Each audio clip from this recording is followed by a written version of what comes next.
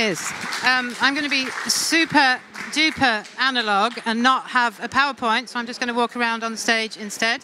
I wrote this book, my little red book. It's called Radical Attention. It came out in 2021 and has done a lot better than I thought it was going to. And in my creative writing classes, I usually start by asking students to introduce themselves by telling me 3 true things about themselves. So I'm going to tell you 3 true things about myself which relate to some of the things that you've just heard. The first thing is that my sister has ADHD. The second thing is that she is head of design at Google, and she is currently designing the Google search page. You will see at some point in the near future something that she's done, and she is quite likely shitting herself about it, I would say. And the third true thing about me is that I tried her ADHD drugs. They were very nice. So that's a little bit about me. And I also want to tell you why I wrote Radical Attention. So I wrote an essay. I've really been a very analog person in my life, generally. It took a long time to get a smartphone, etc., etc. And I wrote an article that was published in the Times Literary Supplement about my Oxford interview, which was a bin fire, that's all I can say. And it went viral. And it went viral to the point where I was on my phone in the toilet. I was answering messages while I was crossing the street. I was absolutely overwhelmed by the demands of my smartphone. This had never happened to me before, and I didn't know what to do. And after about 2 days of not sleeping, having a headache, going, oh my God, what am I supposed to do about this? I realized that actually I needed to get rid of my phone. So I put the phone in the fridge, and I tried to meditate for a couple of days. I ignored my social media, and I thought, what the hell's just happened to me? Something really strange has happened to my neurobiology. Something strange has happened to my body. Something has kind of taken me over. And I'm sure you're all very aware of how the smartphone leverages your attention by tapping into a really primal part of your brain. It's one of the reasons why I'm wearing a headset to talk to you. I rather wish you'd be able to see my nice haircut, but you can't because it's too distracting trying to talk to you with all of this sound and noise going on in the background, because my old school brain is always looking out for danger. It's trying to make sure that I stay safe. So when my phone pings, I think, oh shit, there's somebody coming after me. And there's a neuroscientist who said it, I think, better than me in quite a poetic way, called Oliver Hart. I just want to read a quote from him, and he says, "A human is a very vulnerable animal, and the only reason we're not extinct is that we have a superior brain. To avoid predation and find food, we have to be really good at being attentive to our environment. Our attention can shift rapidly around, and when it does, everything else that was being attended to stops, which is why it's difficult to multitask.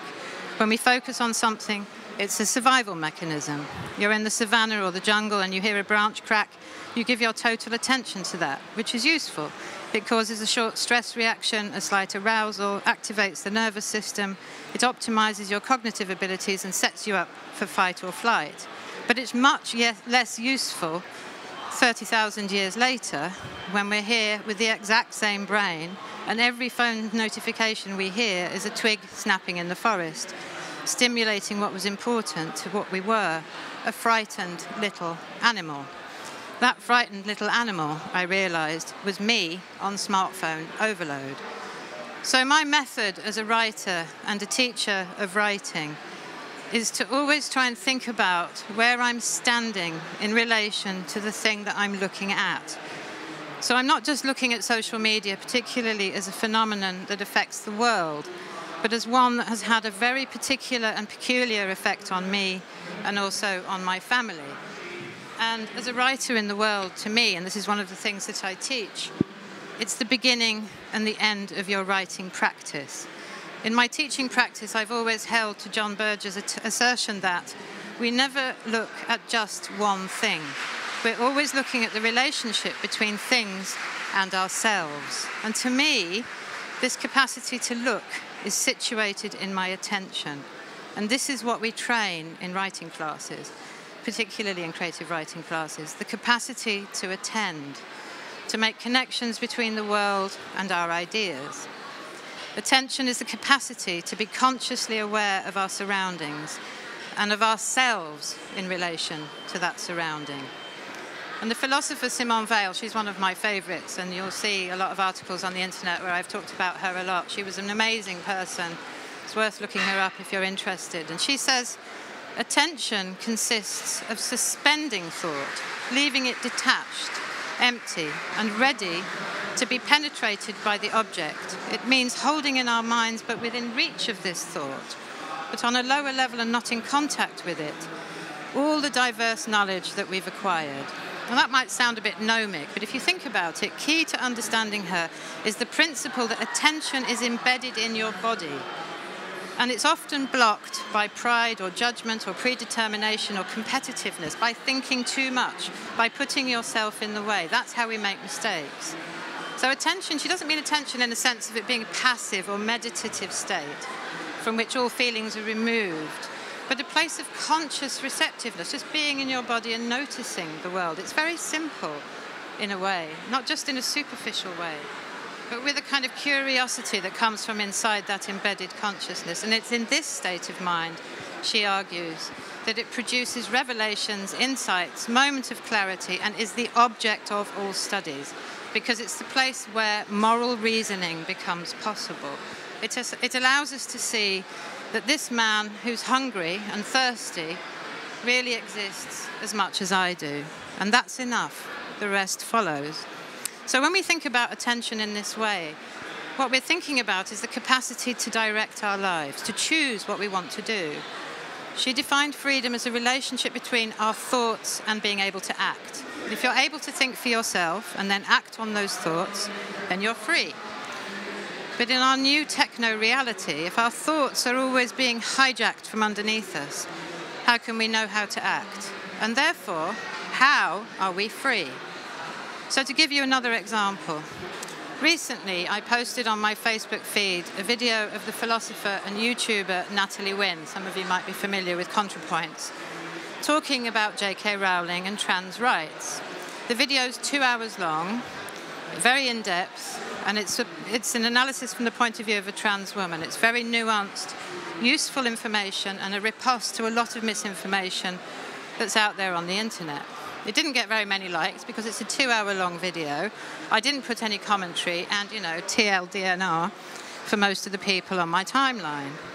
But following this, unbidden, unsolicited, Facebook suggested that I would be interested in a conversation between two writer acquaintances of mine who were having what we might call an extremely turfy conversation and saying some pretty unpleasant things about trans people.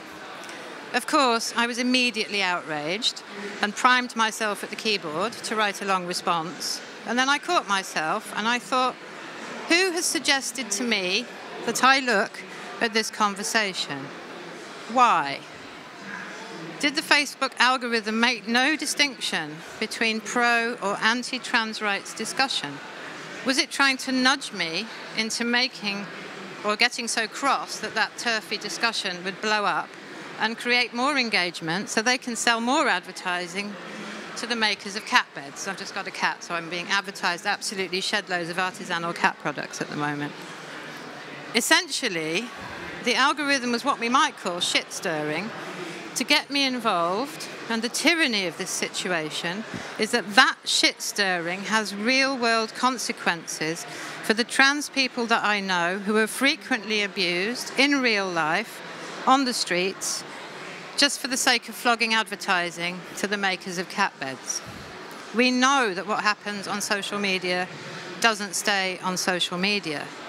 Twitter call-outs become news, which become cancelled careers. Instagram posts become court cases. Facebook disinformation becomes anti-vaccination protests. What started off as an opportunity to share cat videos has a much deeper political and social consequence than anyone in Silicon Valley could ever have imagined. The genie is out of the bottle. And the challenge I would suggest to those of you who have some power to change the dynamic is to try and think ethically about how we want to use it, rather than having it use us. But because it's incredibly overwhelming and difficult to unpick, we tend towards blaming the individual rather than the system. which is why we get so many books titled How to Quit Your Smartphone in 30 Days, How to Take a Social Media Break, Why Your Smartphone is Ruining Your Life, etc., etc. Because, of course, it's our lack of self-control that's to blame, not the fact that these addictive, dissociative, outraged states are baked into the software by design. The systems are predatory because they want my data in order to get profit to sell the advertising. If they keep me on longer, they can sell more ad space. And I've watched students and friends disappear into anti-vaccination rabbit holes, become virulently turfy, or lose themselves to conspiracy theories. Who is prompting that thinking? Is that free? But it doesn't have to be that way. In a recent study, which I recommend you looking up, I think it was published in March this year, called I Don't Even Remember What I Read, How Design Influences Dissociation on Social Media, which is a collaborative study from the University of Washington. You can find the video on YouTube. The researchers considered how very small design tweaks on Twitter could create a much more satisfying experience for the users without affecting their bottom line. And they said they found that design interventions, including allowing the participants to do custom lists, reading history labels, time limit dialogues and usage statistics, reduced dissociation and improved satisfaction with the platform. Even small things can create a kinder environment. And I think this is interesting because dissociative states are what we mean when we talk about a state of flow. When we're working and we don't notice that the sun has set or our leg's gone to sleep, our attention is absorbed into a task. We don't even notice that the twig snapped in the forest.